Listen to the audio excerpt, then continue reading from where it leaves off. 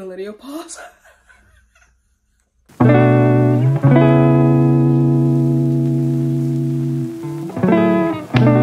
So we're going to start off by defining singleness as a word. And let me tell you what the definition is. A state of being single or paying attention to one thing, right?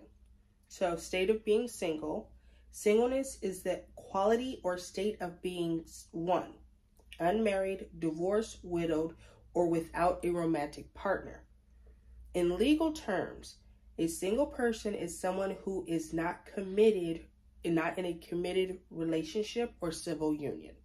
I really like that definition, especially how it says being able to focus on one thing, right? So since you were single, you are the one thing, right?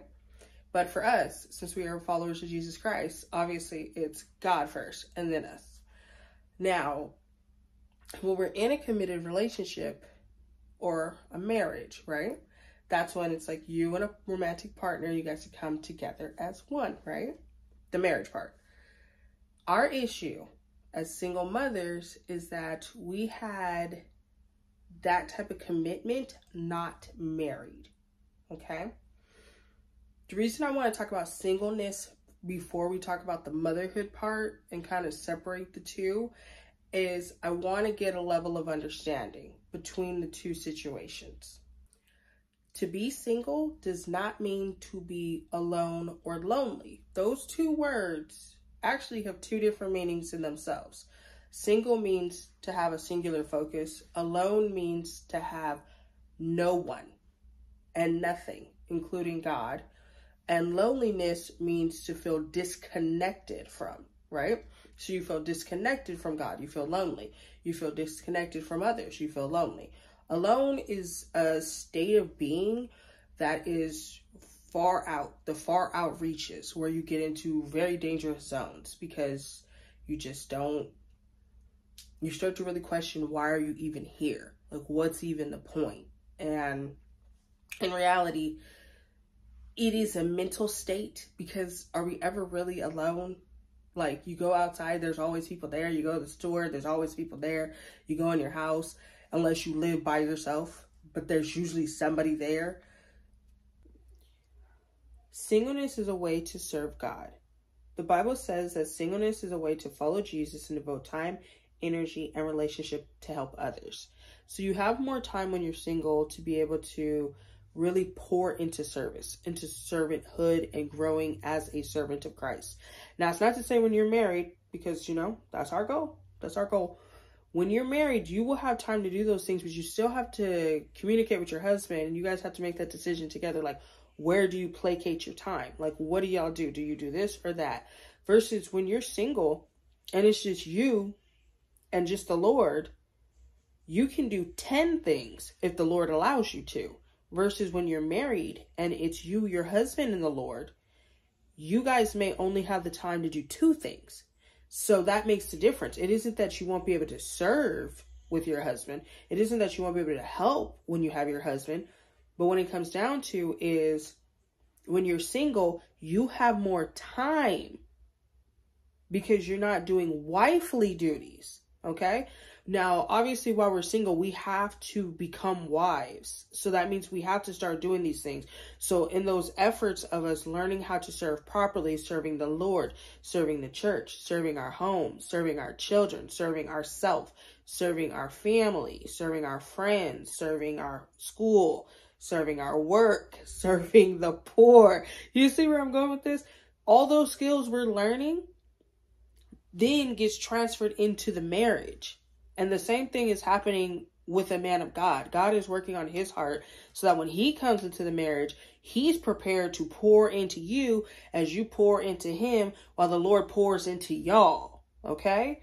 So there's a lot of work that you're able to do when you're single because the work has to be done to get married so that you already have the skill set. That is the whole point. When you go to work, you learn skills. Okay?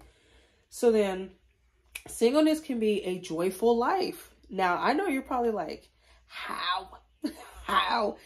Let's break this down. The Bible says that the single life can be one of the most joyful lives under heaven. And I agree with that. You're able to get up and go. You don't have to get out of your marital bed, look at your husband and say, hey, can I please go do X, Y, and Z today? You don't have to do that. You get on your knees, you pray, you talk to the Lord, you say, I'm going to do this. The Lord, you tell the Lord your plans and he will establish it for you. He will prepare the way for you, right? Now, if you're not meant to do something, God's obviously going to correct it. So before y'all jump in the comments and be like, Lethea, I'm like, I know, babe, trust me. But what I'm saying is that there's joy. There's peace and contentment also, if you want it to be there. Those are fruits of the Spirit. So I want to chime in with one that's really, really big to me. Singleness gives you the opportunity to work on your trauma. So it gives you the opportunity to go to therapy and go to Christian counseling to deal with things that have happened to you in your past, like maybe from relationships, childhood, family line curses, whatever the case may be. You might be dealing with lust, and that lust has been in your family for generations. You may be dealing with alcoholism or any type of addiction. Maybe you were SA'd as a child. Maybe you're SA'd as an adult. So there's so many different types of trauma that we go through in our life as women. Being single gives you the opportunity to work on all of that with God. So that way you're not bringing that baggage into your marriage. That way you're no longer carrying that baggage around in your relationship with God. First and foremost, we have to understand, as daughters of the King, women and men look to us with an expectation. And I don't think sometimes we recognize. We're about to land this plane, sisters. Okay, let's wrap this up.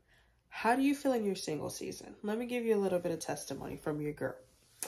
I have been single for quite some time. It's been a while, okay? I'm not really ready to get into the semantics of how many years, but it's been a while. And it isn't to say that I haven't went on a date, because I have.